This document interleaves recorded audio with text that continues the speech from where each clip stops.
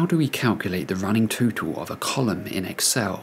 Let's have a look at a traditional and modern method, starting with the former. Using a simple sum formula, we create an expanding range that sums the current and previous values in the column. The first part of the range must be absolute to prevent the row numbers from shifting when we use the fill handle to populate the rest of the column.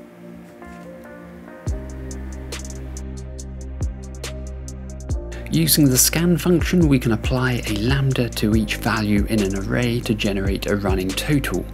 0 is our starting value and the total column is the array.